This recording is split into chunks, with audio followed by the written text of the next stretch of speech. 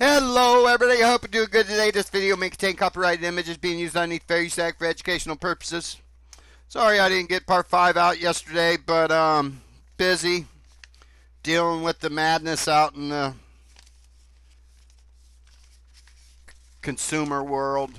Have to build a new computer. This one's 12, 13 years old, and it's getting tired, so I saved probably about $200 dealing with the madness yesterday, and I'll have a real fast computer, one fast enough to play games on if I wanted to, or do video editing if I wanted to, a lot of video editing.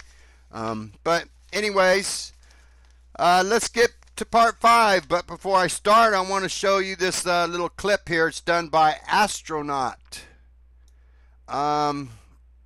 He took a clip from Mark in the Media and then made this video. Let's check it out.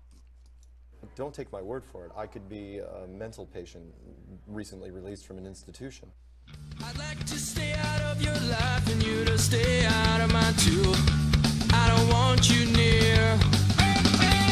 Take a train to the other side of the world. Stay there, don't come back. Take a long walk on a Now for you naysayers out there that says Flat Earth Society, friend and member of the society, Mark Sargent.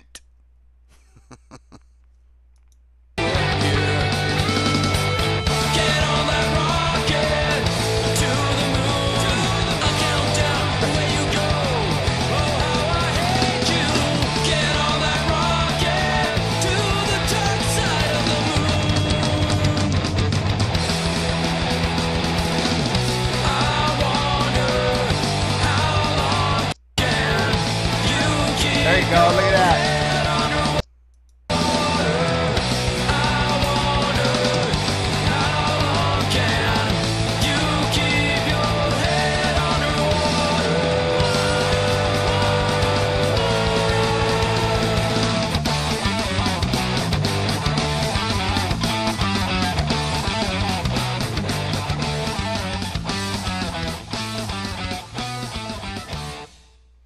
Well done, Astronaut. I'll leave his link down below if you want to check that out again or check out his other work. I also want to point out this video here by this guy, Jonathan Teams. Sorry, Jonathan, if I butchered your last name.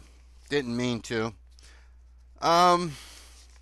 He goes into detail about 501c3s.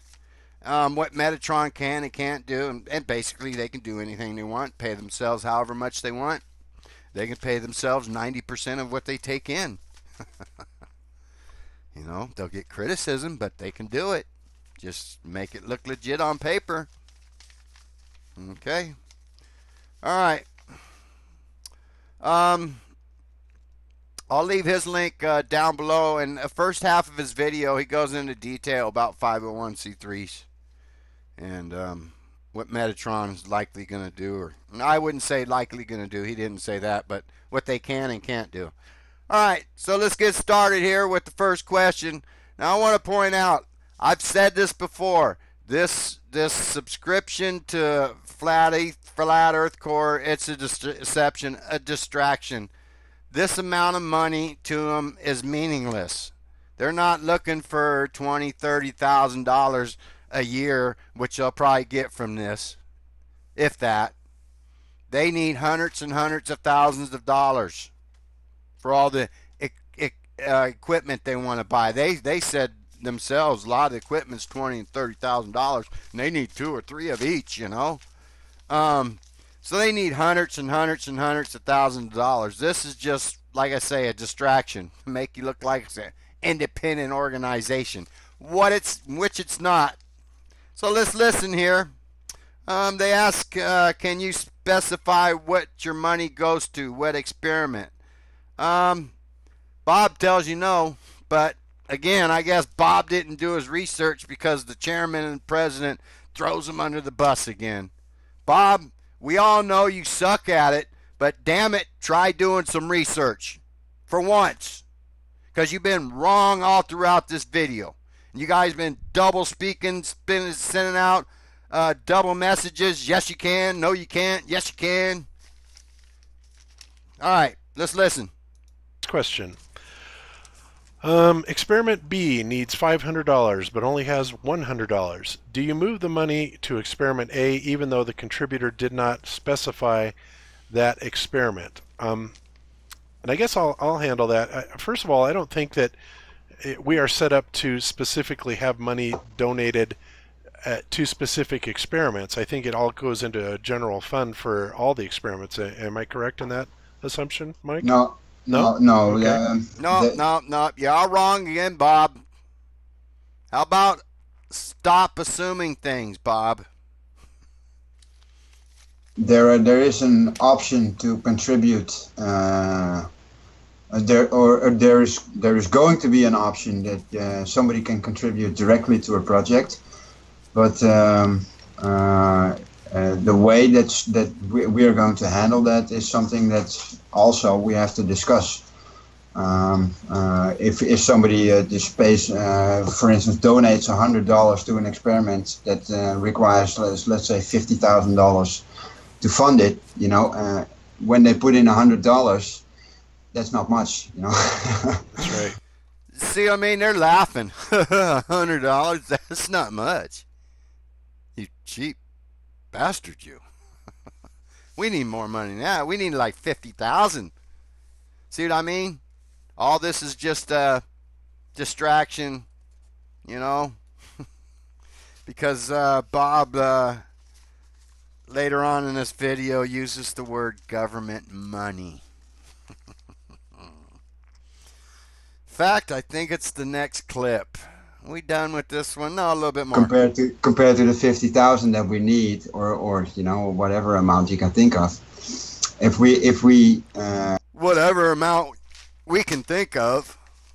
get that, can use that $100 to complete another experiment, or use it for that, and the results are just as groundbreaking. Yeah, sure, why not? But Groundbreaking. If contributors do not want that, we just leave their money there on the project themselves, and if we ask them and they do agree, then why not?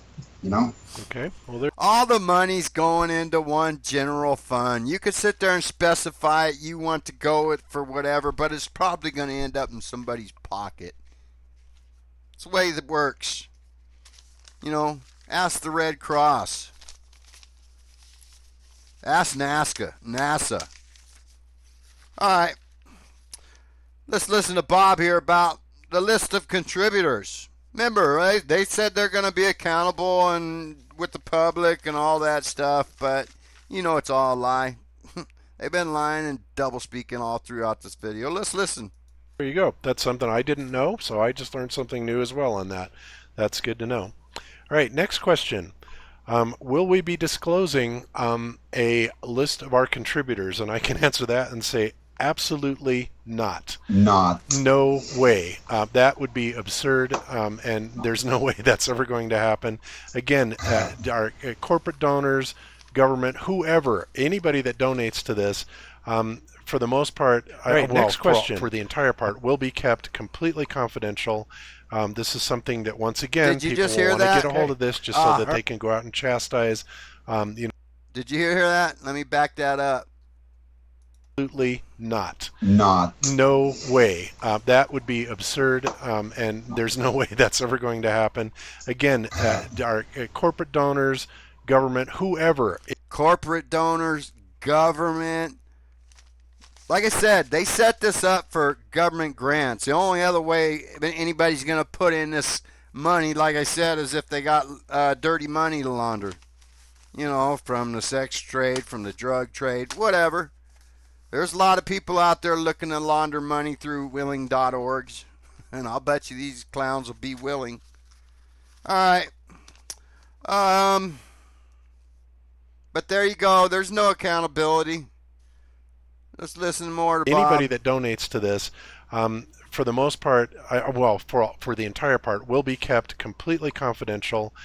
This is something that, once again, people will want to get a hold of this just so that they can go out and chastise, the donors or the corporations or governments or whatever the case may be.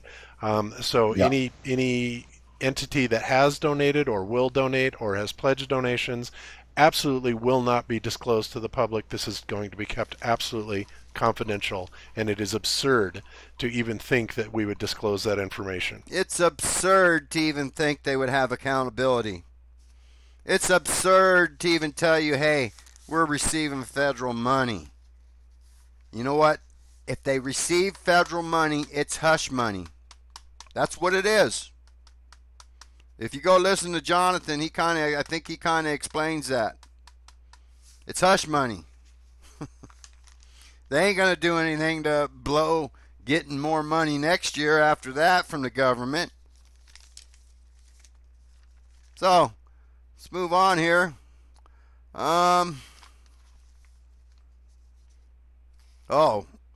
Let's check this out. Will money be used for bar tabs and shit like that? Sure it will. But it won't be used for shirts. That's what Bob says. And then the chairman agrees. But then Skiba speaks up and said, hey, man, we need clothes for brand advertisement, man. So nobody knows what's what. And I mean, they've had months. You know, Rick Hummer started talking about this to the guys about a year ago. They've had months and months and months to get their shit together, but they can't even agree amongst themselves. Let's listen to this nonsense. The donors who donate. Yes. Okay. All right. Next up, will funds be used for board conferences, bar tabs, logoed shirts, unnecessary waste? I guess I'm asking. Well, I would say board conferences, I don't know, maybe. I mean, obviously there's going to be legitimate expenses. Why do you guys have to travel for board conferences? That's not legitimate. That just means you all want to get together and take a vacation. You got Skype. Like you've been Skyping every week, you said. Jaron said the other day in his video. Imagine that. You guys been Skyping all this time and you guys still can't get your story straight. You contradict each other. Do the yes-no thing. Yes, no, yes, no. That way people don't know what to think, huh? Kind of shit our government does. All right. Let's listen some more. That are required for the cost of doing business, right? I run a business. Let's face it, there are costs for doing businesses. And whatever those costs are, be they reasonable, of course, funds will be used for that because that's part of the operating capital of any business. As far as bar tabs and logoed shirts, I'm not so sure about that. I don't think so. And not only that, I don't think any of us are, huge drinkers. I know I'm not. T-shirts, well, the only thing that I can say, and I may be wrong on this, but if we had logoed shirts or anything like this, then it would probably be made for resale so that we, at the very least, recouped our cost for stuff. You're going to try to make money off T-shirts.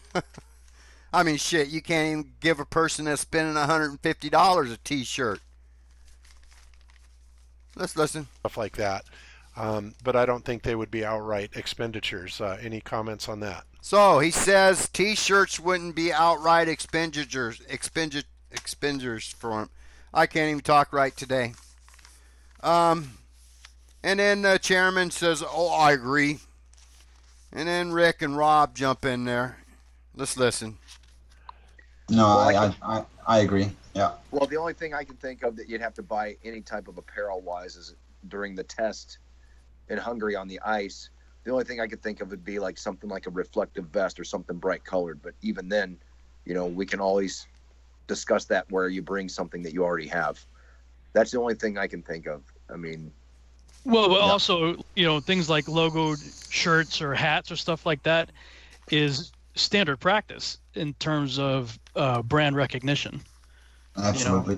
It's an advertisement for who you are. I'm not saying we take all our funds and start throwing it into frisbees and hats and T-shirts and stuff, but I am saying if we're out there doing tests, if we're all wearing the shirt, not only is it a brand recognition for the video itself, but as we're walking around town, wherever we are, it's a talking point. It's an Well, there you go. They'll be in Hungary the first time around. The lake they're supposed to be on, I guess, is going to be frozen. So, yeah, they'll buy T-shirts, hats, big old jackets, like the Weather Channel does from LL Bean that say, FECORE. Yeah, in a year they'll have everything. Hats, beanies, muffins, gloves, all FECORE. Shoes. I don't know about shoes. I'm just being sarcastic. Anyways, last little clip here, I think. Let's listen to this. Somebody did type a question in chat where they're asking which map is FECORE using and or promoting. None. None. None. But they all promote the AE map. That's a bunch of bullshit. You guys are supposed to be neutral scientists and engineers. You're supposed to be neutral until you do the research, until you make sure the continents of the AE map are the right size. Because even if the continents are in the right place, if they're the wrong size, the map is wrong. Utter nonsense. And then right after they say they don't subscribe to a map, and by the way, they're all AEers, and I'm pretty sure they're all dummers. But not only that, just 10 hours later, Jaron posts this video crying because the AE map was removed from null school. Now, Jerry says he goes there because it's got all wind speeds, wind temperatures, ground level wind speeds, high altitude wind speeds.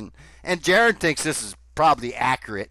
I guess he thinks there's satellites in space measuring all this shit. Y'all ever seen that hacking website where you go to and it's got these freaking lines going across the stream from Russia and China hitting the U.S.? Well, that thing's fake as fuck, much like this null school map. But Jaron made a 10-minute video crying about they removed it, too much truth. So this nonsense that they don't push a map is just that, nonsense. And another lie on top of, 4 hours of lies they did the other day. Have a good day, everybody.